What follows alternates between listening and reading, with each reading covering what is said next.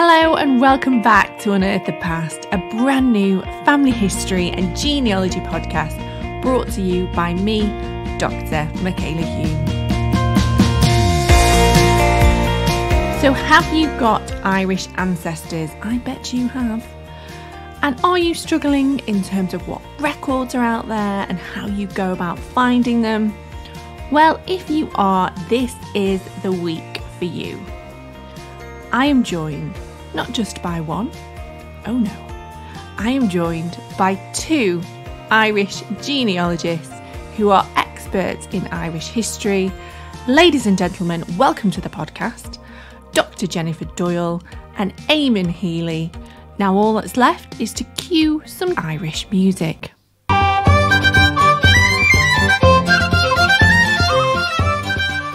I have Irish ancestry. Now, Jenny is a bit smiley about this because Jenny knows that I have an Irish ancestor that I hate. And the reason I hate this Irish ancestor is because they are playing some sort of sick hide and seek game with me. And it's getting to a point that if this Irish ancestor doesn't decide whether it's Smith, S-M-I, or S-M-Y-T-H, I'm about to drive to Holyhead, get on a boat and go to the parish and physically find her myself. And we've looked, haven't we, Jenny? We have tried to find this person. We think we may know where she is, but she has made me very, very cross. But let's take her out of the equation for the moment. If somebody has just started their family tree and they have discovered they have an Irish ancestor, where do they start? Where do they start looking? I don't know if you want to start, Jenny, and then Amy, maybe you can pick up after. Okay, so I'll start. I'll start with civil records. So, unlike England or Scotland, which got civil registration in 1837 and 1855 respectively, Ireland didn't start civil registration until 1864. Now, before that, we actually did register Protestant marriages from 1845, but your standard births, marriages and deaths only begin in 1864.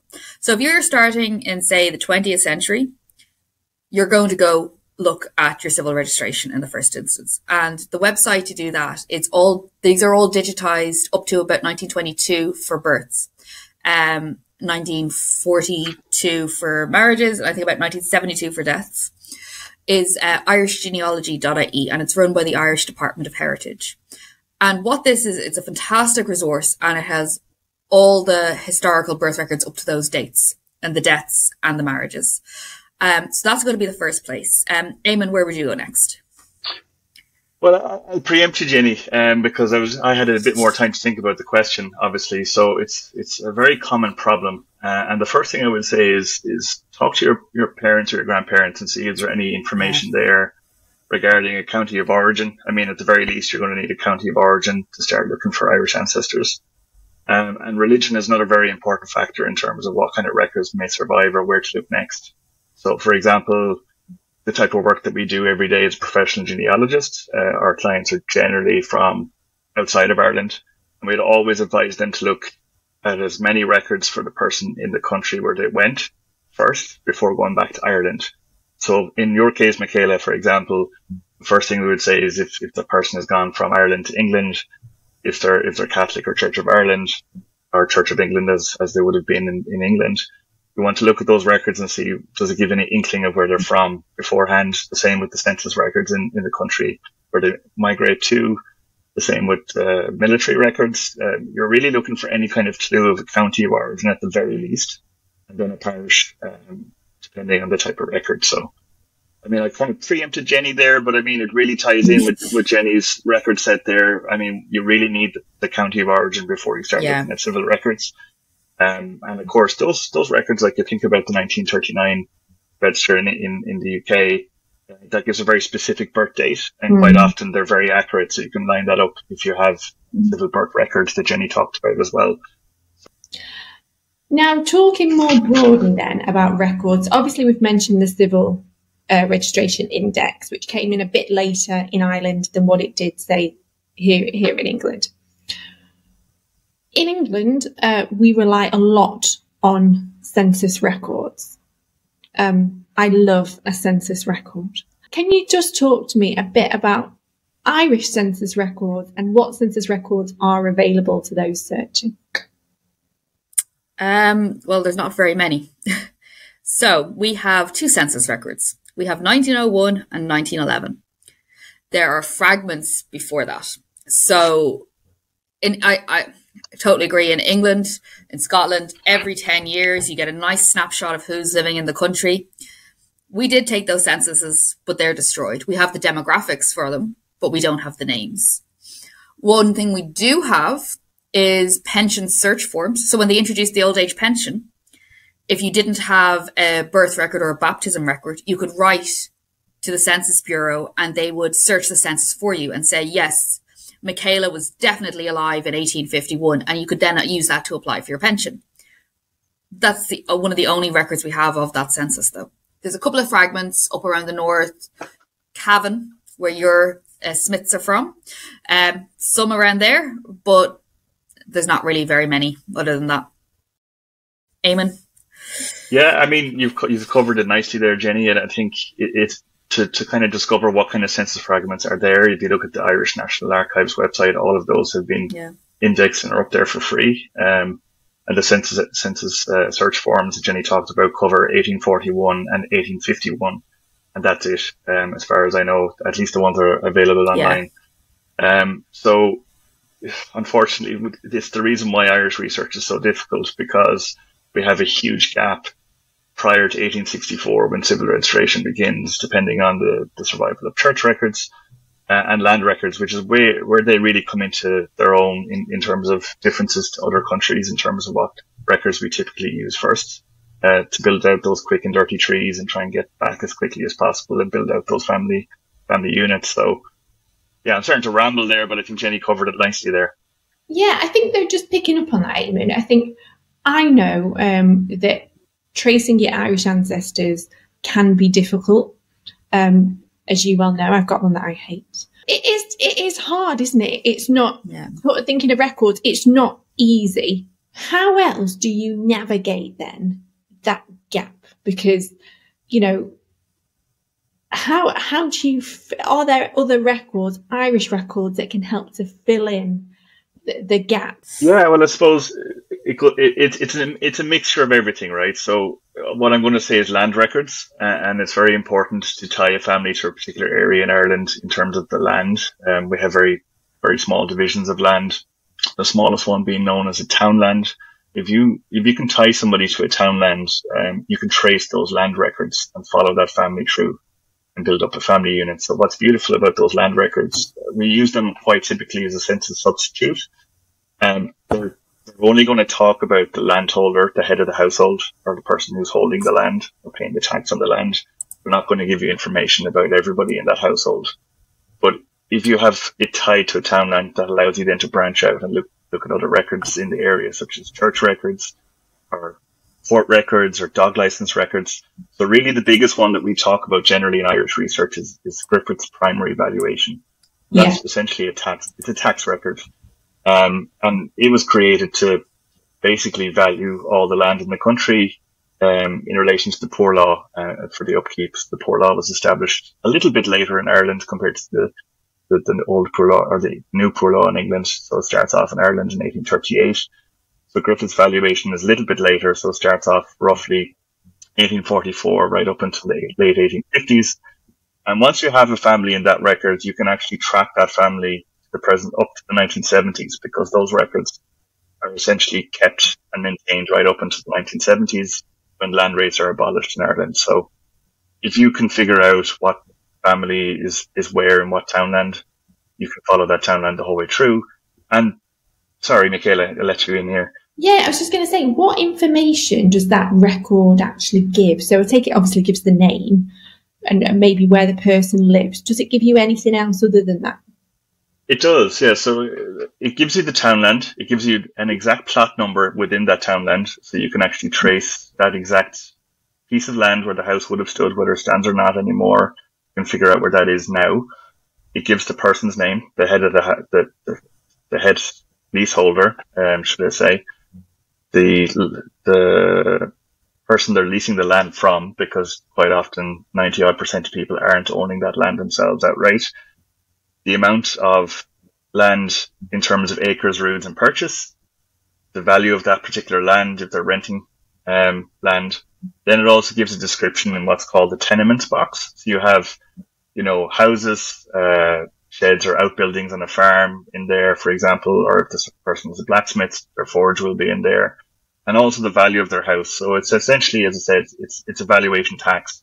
So it's only going to give you valuation on property that they're renting, but that does allow you to gain a little bit more from that. So for example, if you compare that to other people in the townland, you can see what way does your ancestor stand in the social scale in terms of economics. Are they renting the poorest house? Are they renting the most expensive house? It also allows you then to figure out, well, who is the landlord? And the landlord will allow you to potentially look at other records. So landlord estate records do survive for some places, and without knowing who the landlord is, you can't look at those. So there is quite a lot of information contained in just that one line of information. How much has DNA helped, and especially with cousin matches, in terms of filling those gaps in Irish ancestry? It's been a huge tool. I would say it's a tool very strongly. It's not foolproof. I mean, DNA has to be interpreted. The DNA itself doesn't tell you anything without corresponding historical research and documentary research. And the reason I say that is because I'm from the West Coast, and the West Coast typically has higher rates of intermarriages between families, cousin marriages.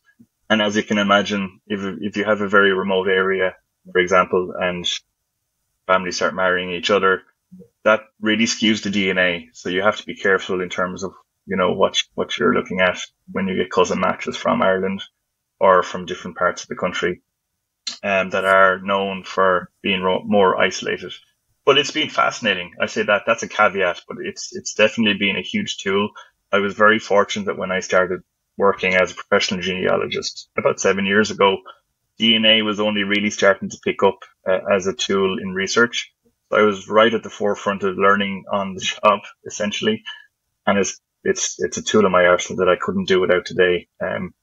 We often come across brick wall ancestors that have emigrated to different areas, be it Australia, Canada, or the US, or wherever. The documents just don't tell us what we need to know. And then we look at DNA, and quite often we get a lead. It can never be definitive without corresponding documents, but that lead wouldn't exist if the DNA didn't exist. So I would say that it's very, very exciting, and it's hugely important. And even from myself, I look at, I've been doing genealogy for the last 20 years or more. And it was a fairly expensive endeavor when you were a poor student, when I was doing it. And for me, it was really important to try and prove that I had actually discovered the right ancestors and the right families, because you never know if there's been any illegitimate birth or any hanky-panky going on in the past that nobody knows about. And that's not going to be recorded in the records. But DNA does allow us to see that a bit more clearly than otherwise. So, yeah, so DNA has been really useful. Yeah, I think DNA is something that, it's not that we can't do without it. Of course we can, but we can't back up our documentary findings without it. So it's all well and good researching my Doyle line. If I don't have matches to the ancestors, I'm at least 3 or 4 generations back that I'm researching, because, as Eamon said, someone's dad might not be their dad, or someone might have been adopted. And these things were a lot more silent in the past, adoption in particular. So DNA helps us to verify the documentary line, as well as helping us to overcome areas where there are no documents. You need to go into it with those two hats on: verification and what else can it tell me? Yeah, I'm sorry to jump in really quickly, Michaela. I would say the cousin matching is the most important aspect of DNA. I think a lot of people will look at the ethnicity estimate and see, well, how Irish am I? What percentage Irish am I? I mean, it's nice to be able to say that, but in terms of serious genealogical research, we don't put too much emphasis on that. As long as those ethnicity estimates align somewhat with what's known about the family, then we can look at the DNA cousin matching, and that's where the power lies, in those cousin DNA matches. I love my DNA cousins. I love them all. I've reached out to them. I'm sending them postcards. I'm like connecting with them, in America, and I think I've got Australia. And I just think, you never know, do you, when you might need an organ or a kidney? You know what I mean? So I'm like befriending them. I'm inviting them round for tea, get on a plane. I must admit, I love them. So if you are one of my cousin matches and you haven't had a message from me, get in touch. Get in touch. I had someone who messaged me who was actually connected to my dad and my maternal grandmother. What? Which was weirdly, and my mother and my father are from two very different parts of the country. And all I can think of is that my dad had a great-great-grandmother from Bristol, and my grandmother's great-great-great-grandmother, grandparents or whatever, were also from Somerset. So 300 years ago, there might be a connection between the two, but it was just a very odd message to get. How are you connected to these two people? I think I can kind of somewhat top that story, Jenny, and I think you've already heard this before. But I mean, what we're talking about now is autosomal DNA, which comes from all of your lines. And the story I'm going to tell is slightly mixing it up a bit. I'm talking about the Y DNA testing, which is only men can take that. And the idea is to follow the male paternal surname. So in my case, Healy is the surname. And it was a running joke when I was growing up, which branch of the Healys was I from. So Healy is a patronymic surname that starts off in two areas of the country around the same time, one in Sligo, one in Cork. And where I'm from is kind of splitting the distance, so we never knew which branch potentially we were from. So I thought I'd spit into this tube and figure out where I'm from. And sure enough, I'm not a Healy genetically, which I kind of expected. But it turns out I'm actually of French descent. Now, what's interesting about this is my partner, Leslie, shout out for her, she's French. I love and the nearest DNA match that I had, the closest, should I say, is from the same town as her mother in France. So you never know where those DNA matches are going to bring you, but more importantly, you never know what kind of questions it's going to make you ask about yourself. Yeah, I love very that. true. You know what? I found this whole DNA thing fascinating. And in last week's podcast, I had a chat with Laura. I know you guys will know Laura. About DNA, because I'm still learning all the time. Look, I'm no DNA expert. I know enough about it, I think, to get me through the research and to explain why things have come about for TV purposes. But, I'm no expert. So last week's podcast with Laura was fantastic. And I learned so much new stuff about DNA and how it works, and cousin matches and ethnicity estimates, and where, for example, you might have communities in parts of the world where you've not got a DNA match, but you've got a community. So that was really fascinating. And I use it a lot now in my research. I spoke about this last week, especially when I have somebody come to me and they're adopted and they don't know their birth parents. It's been really, really useful. And I think, Jenny, even you've given me advice in the past when I've come to you and said, how do I approach this? And you've been really good. Hello, only me. Sorry to interrupt the podcast. If you are enjoying it and you would like to support the making of this podcast, please visit my Patreon account, which is www.patreon.com/Dr. Michaela Hume. If you are listening to the podcast, please remember to download and even give us a few stars if you think we're good. And if you are watching it on YouTube, please remember to like and subscribe. Now back to the podcast.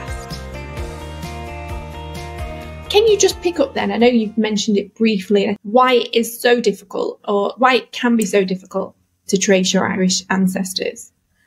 It's okay. So my surname is Doyle. In England, you can trace your ancestors probably back through the parish registers to the late 18th century with relative ease.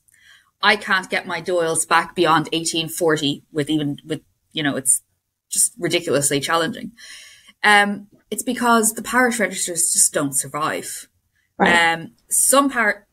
Every parish had its own sort of standards for what records it kept. Some parishes kept great records. Some parishes kept absolutely shockingly terrible records. And that's why you see sort of this patchwork of, right, the parish records here begin in 1840, but they might not begin in the neighbouring parish less than a mile away until the 1860s. So there's a 20-year gap where all of a sudden you know who's living here, but you don't know who's living there. That's why it's so difficult. And in Ireland, one of the reasons why it is so difficult is there's limited mobility. So in England, people are moving around a lot more. In Ireland, we typically tell our clients that people moved no more than 6 to 10 miles during their lifetime. So if you think about it, that's not very far. It's about half a day's walk.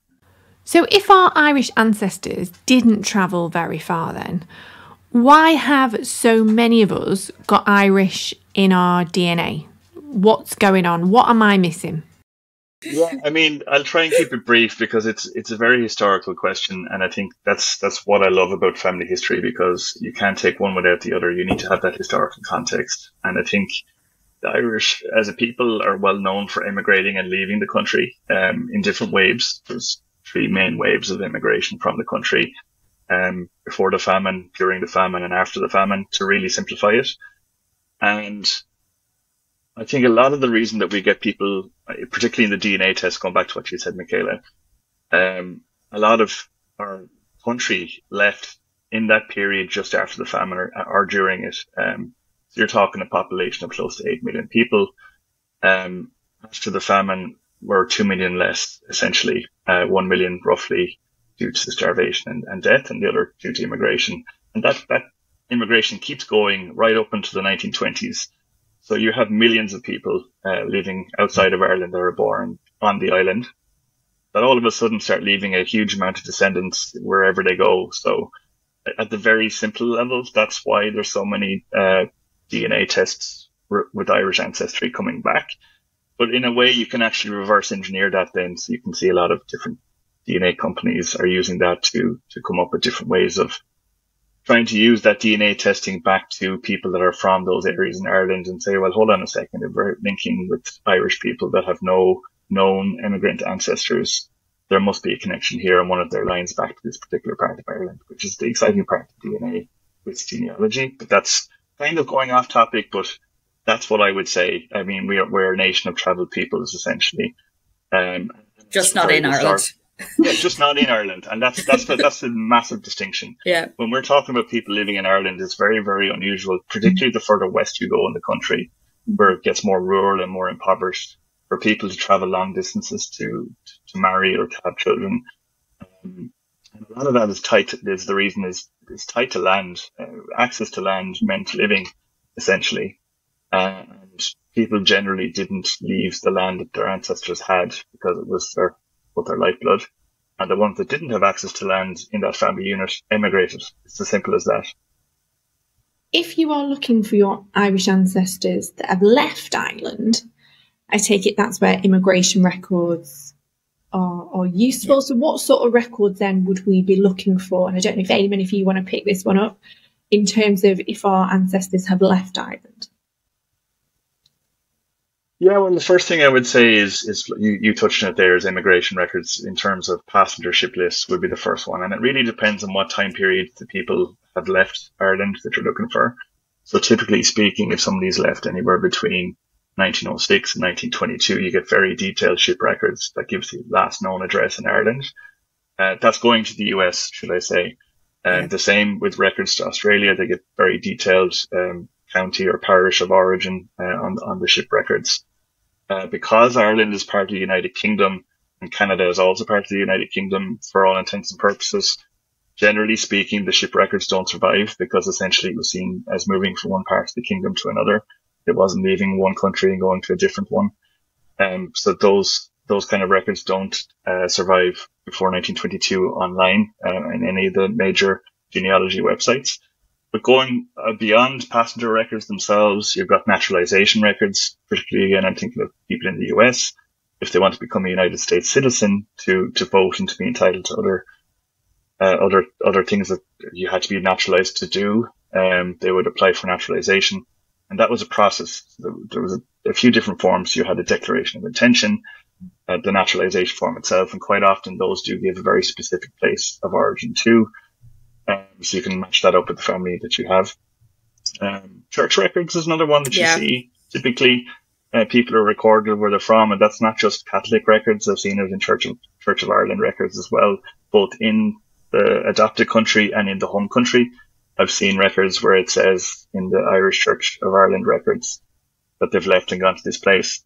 Mm-hmm. And in the corresponding place in the US, I've seen came from this place in Ireland. So it's about linking that up. Presbyterian records are quite similar, as well as Quaker.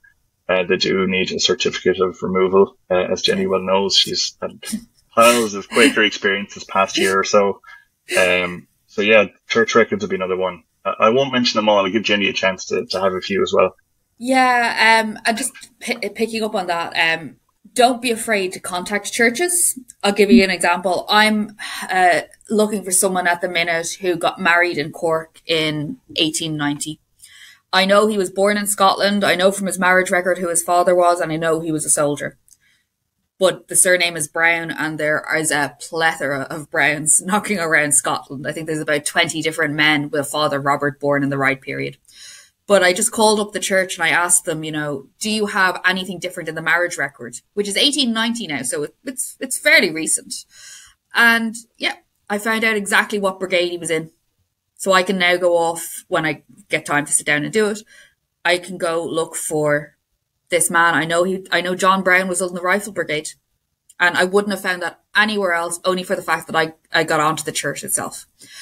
In England, I think census records are key, but also newspapers.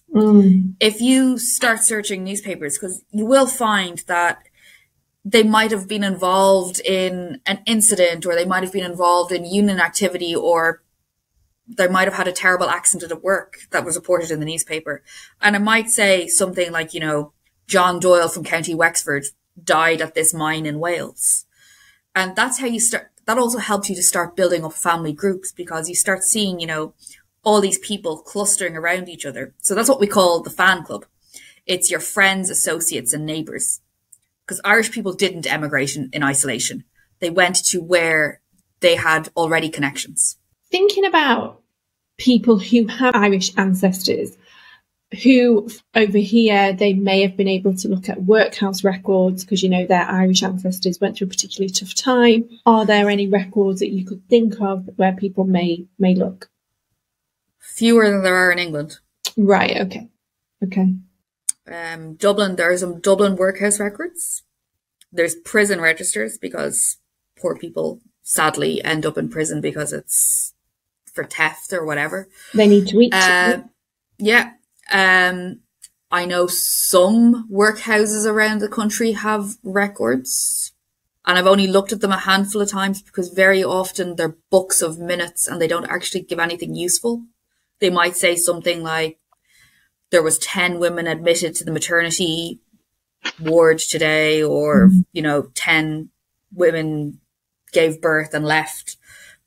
But there's not as many as there are in England. England has a much bigger collection of records than we do. Is that because that some of I know obviously a lot of records were destroyed in the two fires. Is it also the case, though, that in Ireland you would benefit from going to a records office or from going to potentially a particular parish? Is it that some of the records are not online yet, or is it that they just simply don't exist?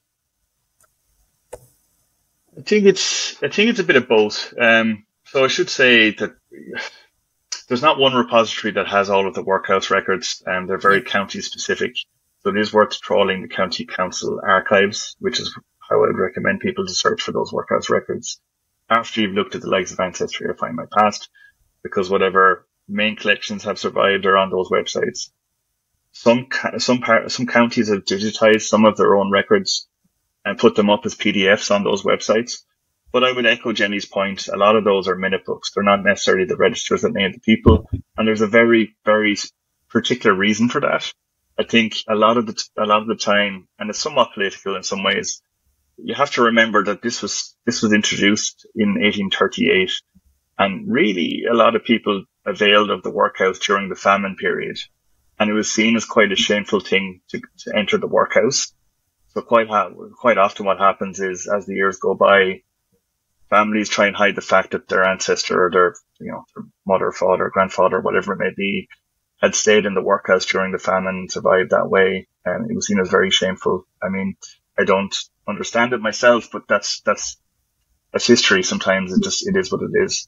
And as a result, if you keep coming right up until 1922, those workhouses were still in action. They were still being used for the exact same purpose as they were introduced in 1838.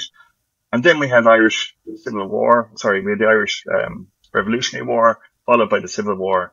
And what happens is those records are deliberately destroyed as a way of kind of hiding that shameful past of people.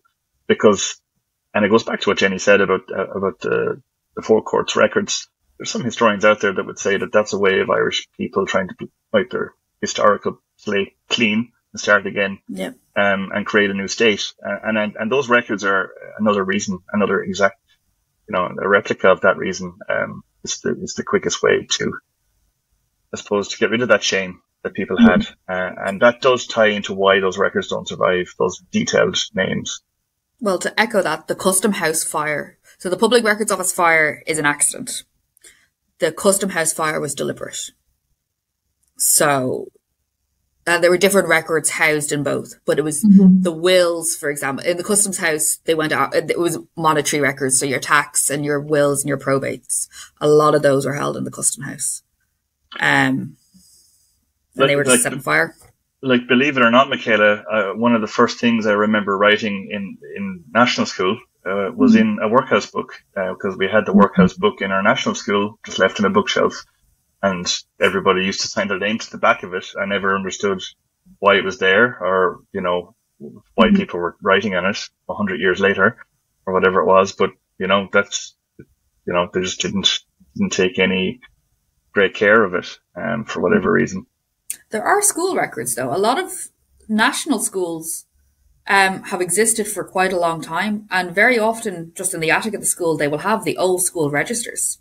So if you know where your ancestor lived, it's actually sometimes worth just calling the school and seeing if they'll, because you might find out, little things. It's like roll call, or what their nickname was, or what their name was in Irish. Particularly after 1922, national schools, they tried to encourage the use of Irish because it had been on the decline for a couple of 100 years. It still hasn't quite reached anywhere near the levels that it was, but so I was just thinking their national schools would be they're a very interesting little record collection that you don't really think of. Absolutely. And another, again, to go back to the context behind it, you can see how many days the children have missed school. The more days a child has missed school, particularly if they're from the same family, I would say probably the poorer the family are, because those children will be taken out to work on the farm. Also, you get the idea of what kind of, grades they get, which is also a very interesting insight into our ancestors. But yeah, school records is definitely very, very underutilized in Irish genealogy. Can you think of any good records that relate to occupation or industry? I know that, agriculture was the main source of employment during the 19th century. But are there any records that you could recommend if somebody's looking to find out more about what their Irish ancestor did for a job?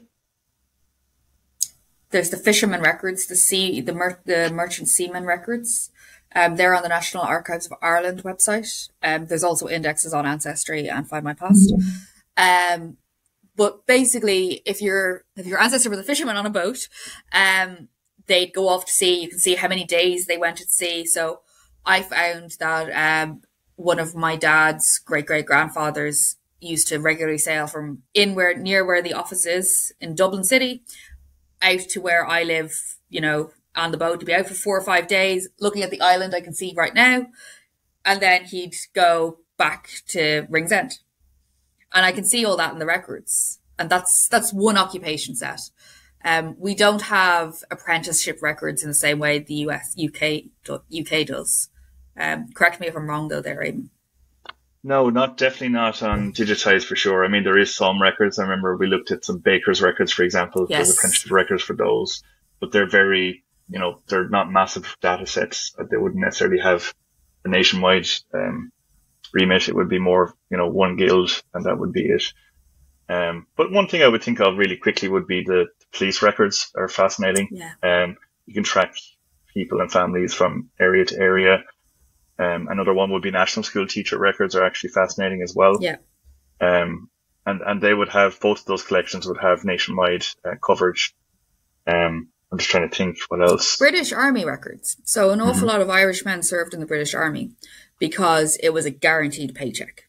So if you think about it, Ireland can be quite an impoverished country. What do? You go into the army. You're a British subject, whether you're politically affiliated or not, it is what it is. So you went and you worked in the British Army, and you signed up for, I think it was 21 years. It's 21 years at, at least £1 a day. You get your food, everything. You can have your wife, your children. You can bring them around with you. You can travel the world.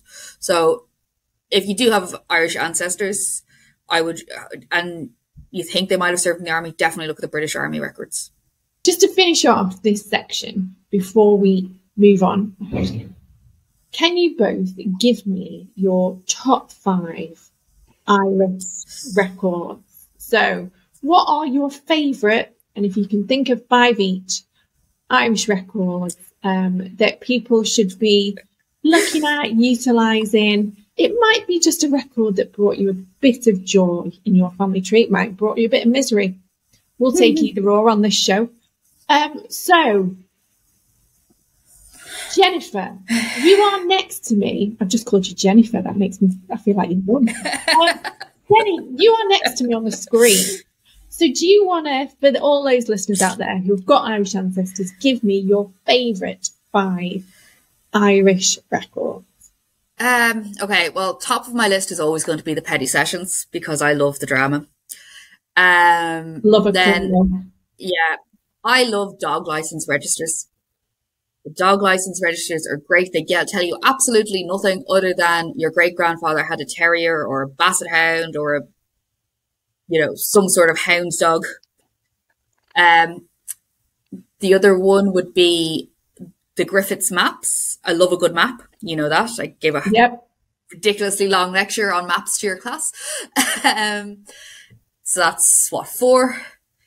And then for my sins, I'm going to say the Quaker records. The Quaker records are absolutely amazing because you get to see all those lovely Quaker names.